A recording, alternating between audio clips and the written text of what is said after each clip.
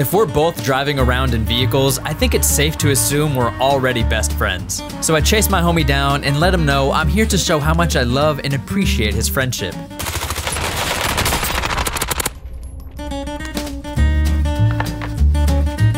He sees my kindness and welcomes my compassion with open arms. But sadly, it's short-lived. There's a third wheel afoot with bad intentions.